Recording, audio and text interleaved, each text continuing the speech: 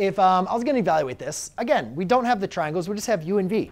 But again, guys, if we look at this, remember, typically you guys are used to the unit circle, right? But again, we don't recognize 4/5 as the y coordinate on the unit circle. So therefore, we know we go back to our basics. Remember, the unit circle is created off of right triangles, right? So is this enough information for us to create a right triangle? Yeah. Yes, right? But again, we have a constraint. So that tells us the orientation matters. So not only is sine a positive value, but cosine is a negative value, right? The cosine of that angle, or I'm sorry, of u, sorry, I should use the same variable there, is negative. So which quadrant is cosine positive, but is sine positive, but cosine's negative? 1, 2, 3, or 4.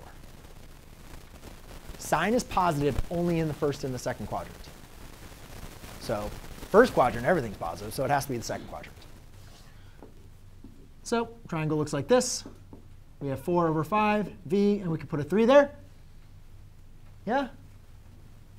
No?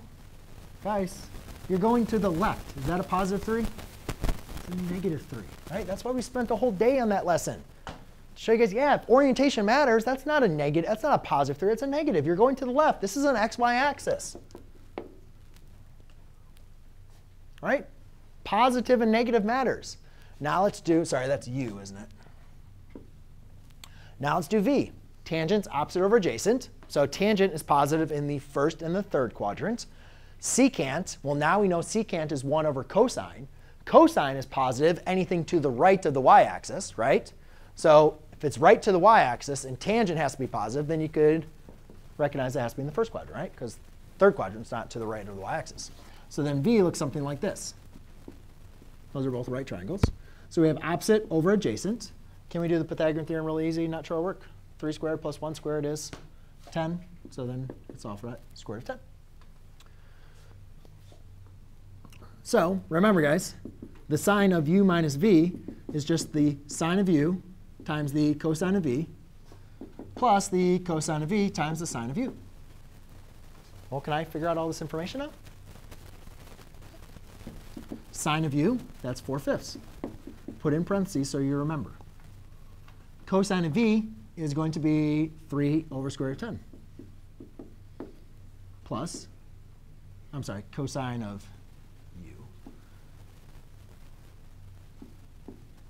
Cosine of u is a negative 3/5.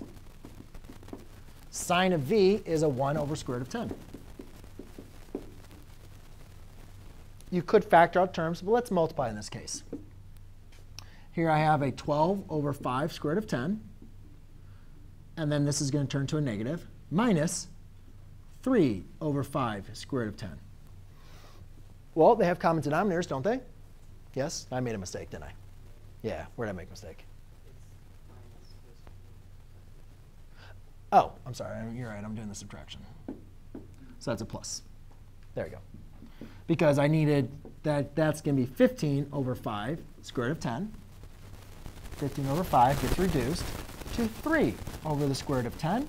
And then I can just rationalize the denominator, which we've already done multiple times, to give my final answer of 3 square root of 10 over 10. Voila. Yes, question? Oh, I kind of missed where you got square root of 10 from. 3 squared plus 1 squared equals 10 squared. Why would it be 1 squared instead of 4? Well, tangent is opposite over adjacent. This is a different angle. This is v, that's u. U is over here. V is over here. They're different restrictions. That's v and that's u. Different angles. That's like. How do you assume that the opposite is like 1? Because tangent is opposite over adjacent. Tangent of any angle is opposite over adjacent. So 1 has to be the opposite side, and 3 has to be the adjacent side. I know, but like you have 3, so then how did you said how did you know that it would be 1 then? Because this is given to you. Look at the problem. I'm giving you that information. Oh, so you have to use both formulas? Yes. And this, yeah, because remember, you're adding 2 angles, right? If I said sine of u plus u, then you just use 1 u, right? But we're adding 2 angles.